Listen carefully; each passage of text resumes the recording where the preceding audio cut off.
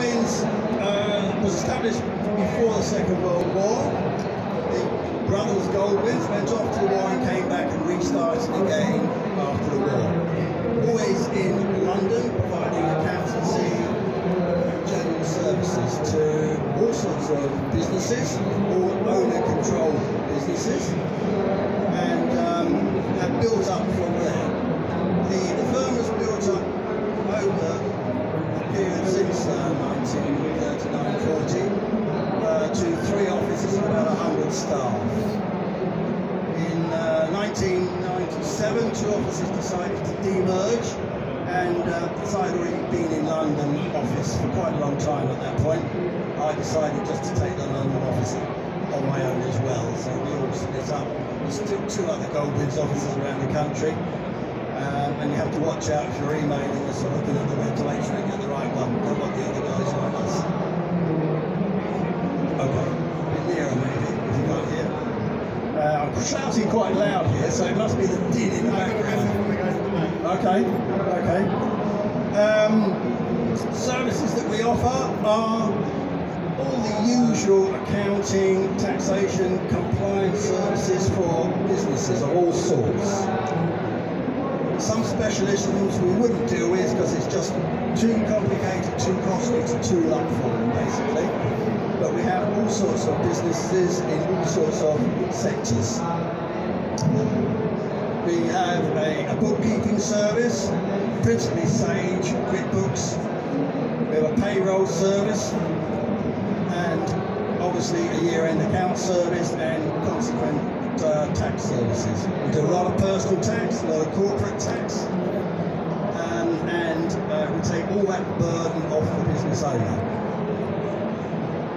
Accountancy and tax is ever more complicated. The government may try to kid you that it's getting simpler, but it's not. Everything is more regulated, it's more time-critical orientated. As far as the revenue are concerned, there's a penalty for everything. If you're late, you just get an automatic fine. So all businesses need to be geared up to fight on time, especially with MTD, basically digital tax filing coming in, and it's already in for VAT. You need to gear up for that. You need to have somebody or somebody like us on board who can deal with that aspect for you. Most of the services are time costed, so the better the information you can give your accountant, the cheaper it's probably going to be for you. The more accurate the information, again, the cheaper it's going to be for you. You find that some accountants do give fixed price fees. Yes, they can do that.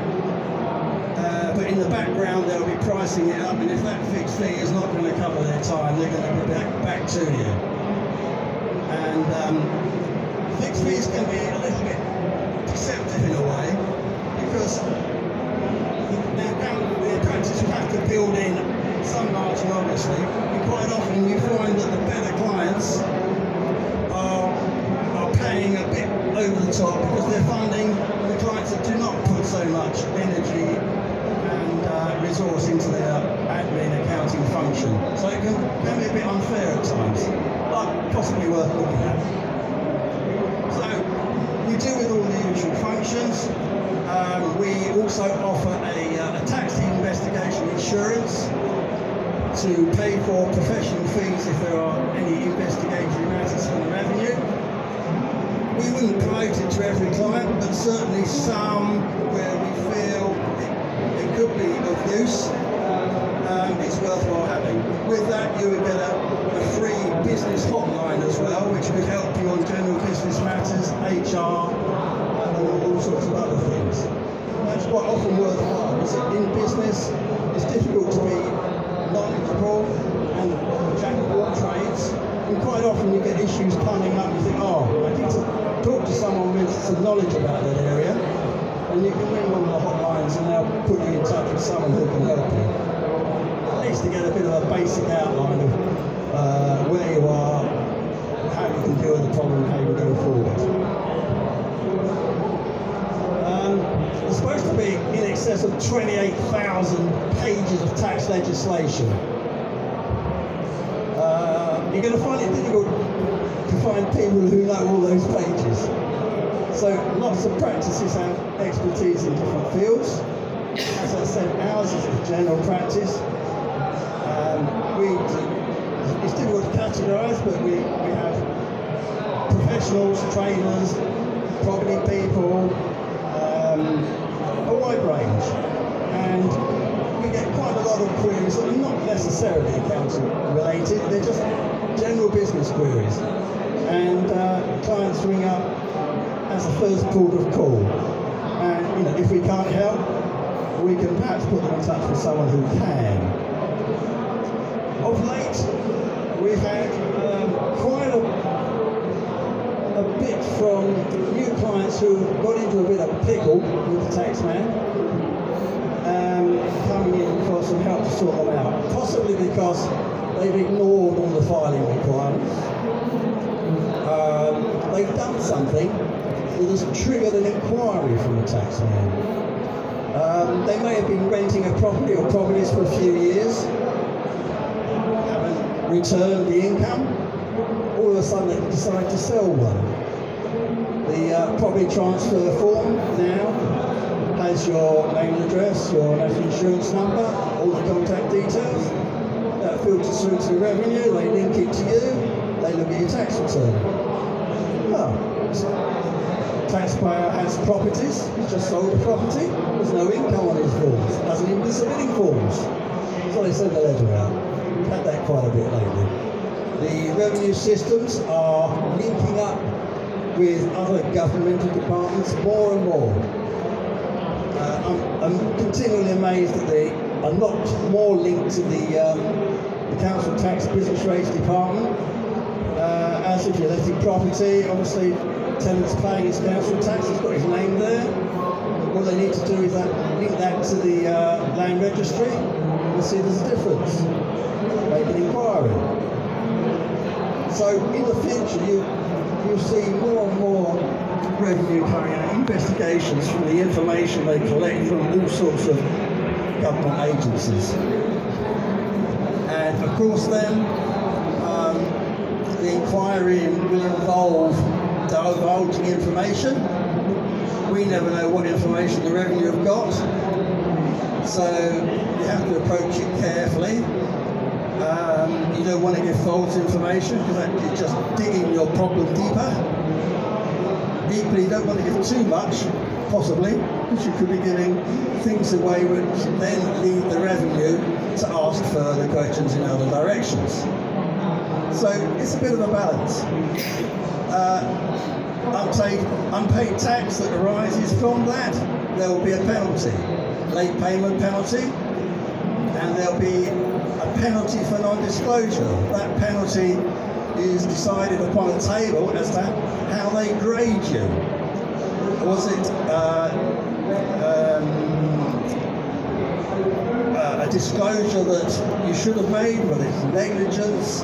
Was it bordering fraud?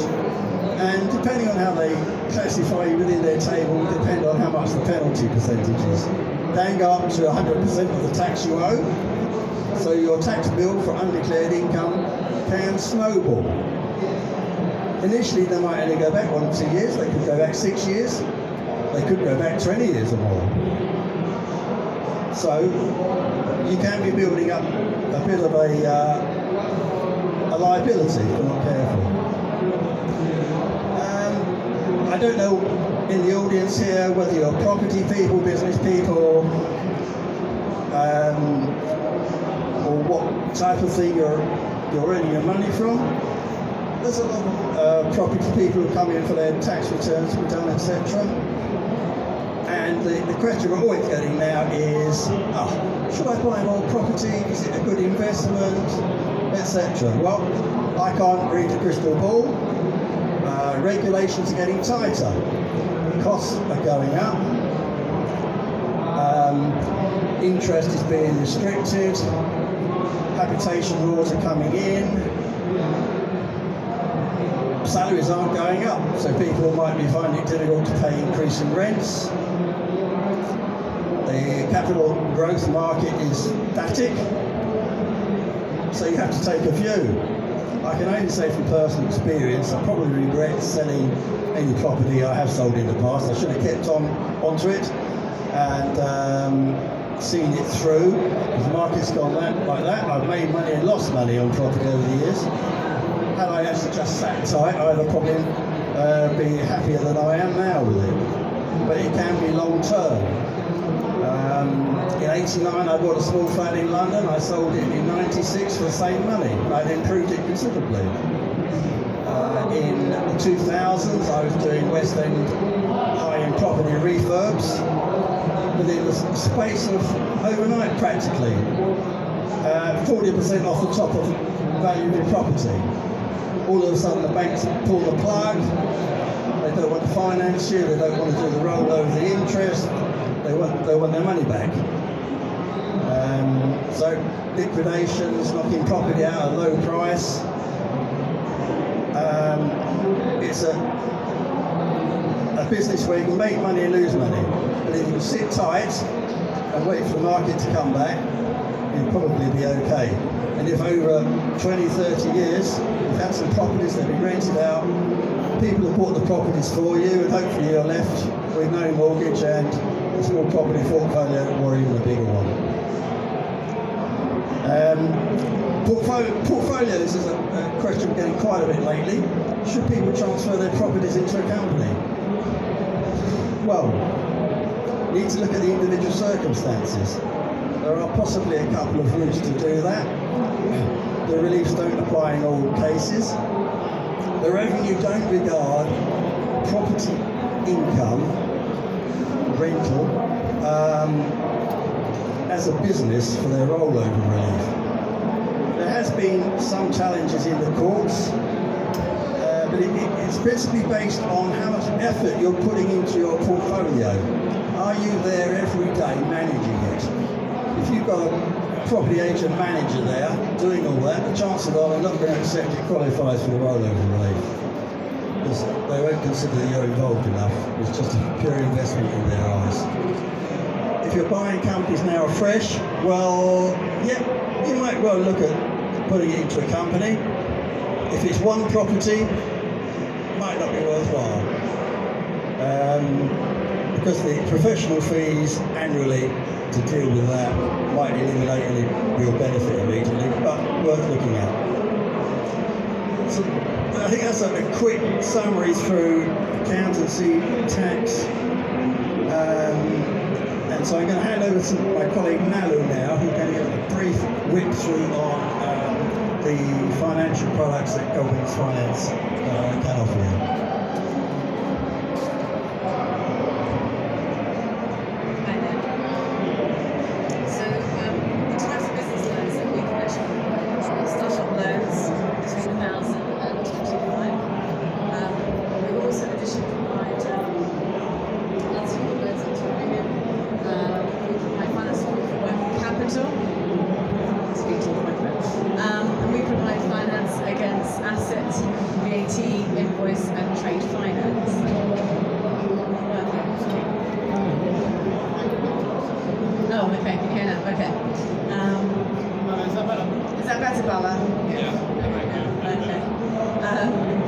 We also cater for commercial loans, and that's global project and trade finance.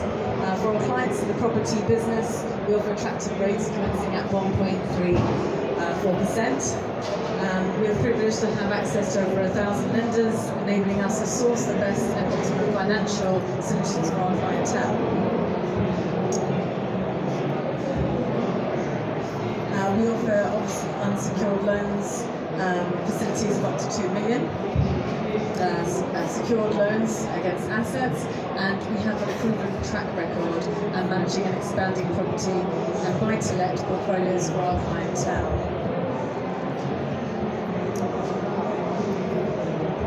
So back to Martin, you can obviously answer any questions and also talk about our stand. Thank you. Would you like to put a sharp hands up if you're in property or just some other trading type of business? I've I've got property and I've got a business as well. Ah, okay. Yeah. Property. So it's mainly property. Have you had any problems in those areas? In terms of tax issues or accounting issues? No? No problem. Smooth ride. Yeah. I don't know if can I ask a question? What's the question? I wanted to ask about, because you mentioned about moving a property into the business. Company, yeah. If I move one property into the business, yeah, and then manage it through the business.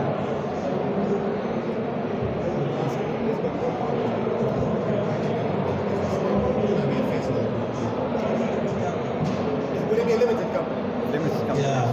Well, obviously you need to look at the numbers, and you need to look at the possible reliefs available. Because the transfer from yourself will be a market value transfer, and that may well give you a capital gains tax liability, of course. If you've never lived in it, there won't be any principal private residence relief. You'll probably get some lettings relief, but again, it depends on the numbers.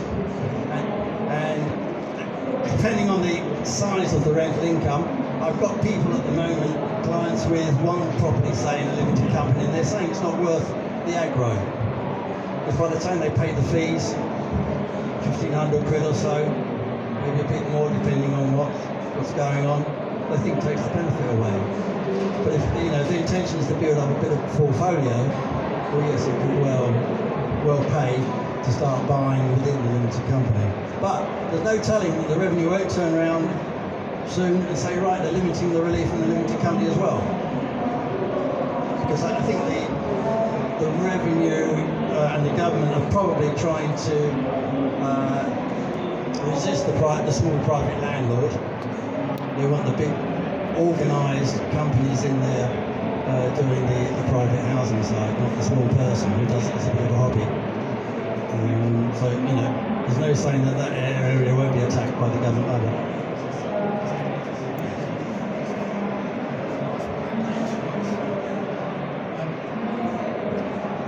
Right, so the gentleman was asking what the actual question was. He was asking, would it be feasible for him to actually transfer his property to his a limited company? Now, while I've actually got the mic, Martin has been an accountant for many decades.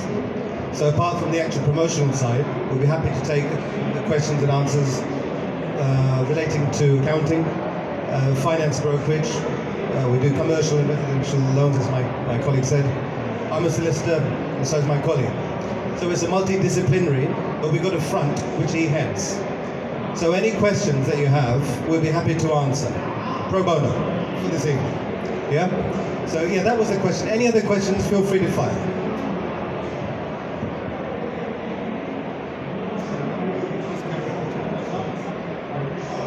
Now, I would say that we certainly give a free initial meeting for people who might have tax or accountancy questions, and give what help we can there. If people don't want to come back to us, that's fine, we're happy to do it.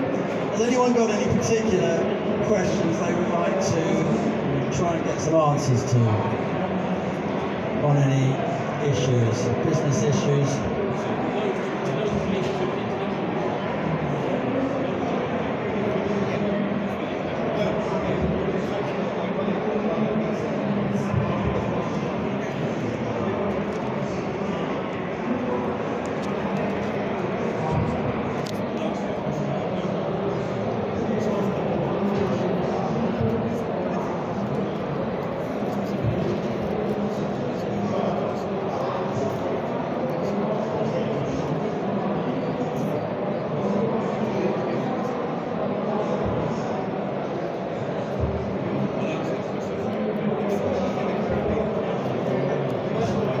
I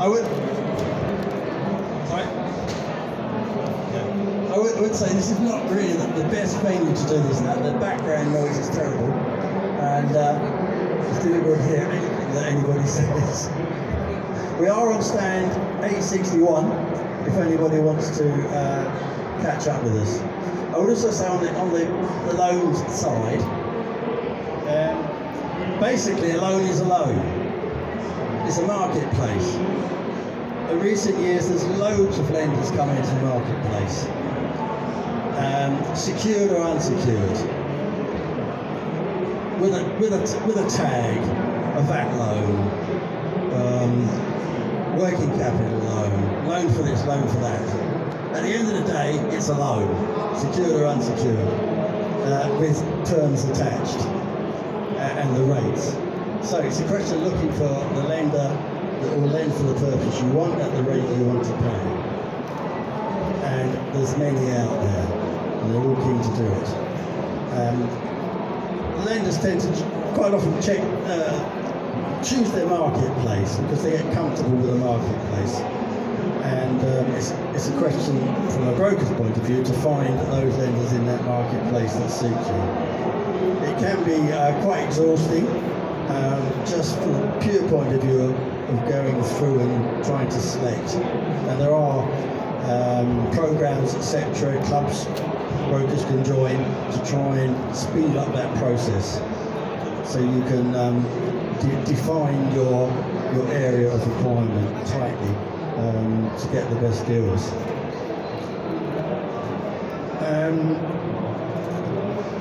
Going forward, well, I think most businesses are holding back on big decisions at the moment because they don't know what's going to happen, and the government wants more money in, the tax people are more aggressive. I'm involved in a case at the moment which we thought was cut and dried, and the revenue are picking up on a very strange point that nobody I've spoken to at the moment in the profession has seen picked up before. The revenue is even saying that he's had instructions from above on previous occasion that it's not an issue under question, but he's still challenging it. So my feeling of the revenue at the moment is that any scheme that they can see a grey area in, they will challenge, and they will sit there and make the taxpayer do the running. It doesn't cost them any money, it costs the taxpayer possibly a lot of money and a lot of aggravation and worry. And if they end up issuing an assessment, the taxpayer has the choice to appeal or not. To appeal will cost them money. If they don't appeal and pay the tax, the revenue will won, even though the point possibly hasn't been clarified. So it can be a dangerous area.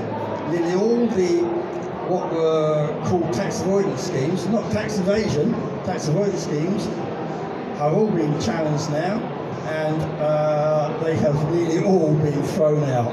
And there's many people with assessments having to pay large sums of tax. You may have read in the news recently about some of the television presenters who have had single company trading situations, and again it's a grey area because you might find one that just slips through and they won't accept it, and another one where they won't accept it and they've been through the tribunals and the courts or whatever, and there's a fine difference between the cases.